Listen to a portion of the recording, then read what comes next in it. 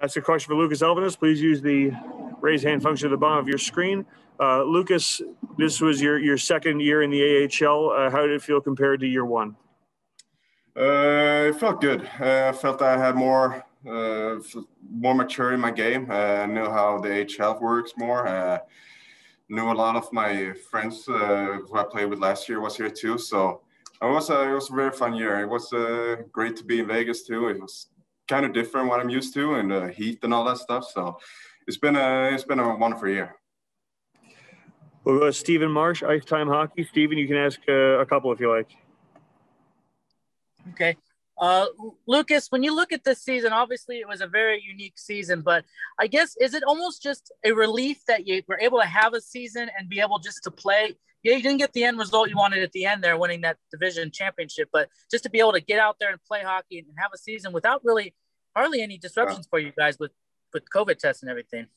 No, that was exactly what you were hoping for in the summer, that something would happen. I remember for me, I was like, had nothing to do. I started to lose my mind. I just wanted to play and get over here and do what I'm used to do. So that was amazing that we finally found something and we can find a way to play.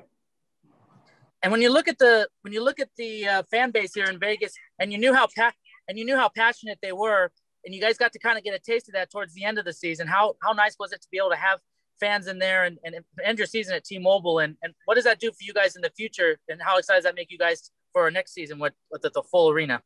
No, it helps a lot. Of course, they're crazy. The best fan base in the whole wide world for me. And especially that last game when we were playing in T-Mobile, they were loud. And so now that was an amazing feeling. I'm just looking forward for next year when we hopefully be 100%.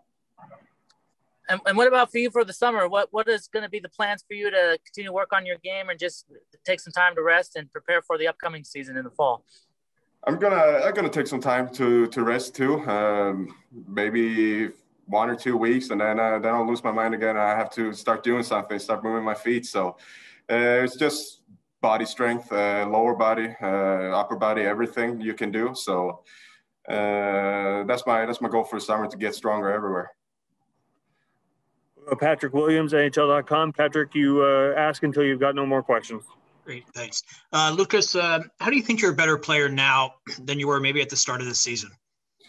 I think when you work with these coaches, it's you have to be good in the system. You have to know what you're doing all over the ice. So I think once you start getting to know that, you always feel like you're getting better and better, and the skill will come with it at the end too. So I think being more mature is like another thing I can say that I'm being there, like I've been this year. So yeah. Mm-hmm. What was it like to play for Manny this season, the first-year coach? Oh, it was amazing. Love the guy. We of course we had a great year, and he was a huge part of that. Why we had that great year. So and all that playing for Manny. He's like a buddy for everyone. He's not like just a coach. You can talk to him about everything and all that stuff. So no, it was great. It was great having him as a coach first year. What were kind of some of the biggest challenges for you, with all the different protocols this season, and how did you have to overcome that in your game? Biggest challenge, it was like a new thing to come in here, play here. New coaches, new players. You got to get into what they like in their system right away. So I think that was the biggest challenge. And last thing, are you going back home, or are you going to stay in Vegas?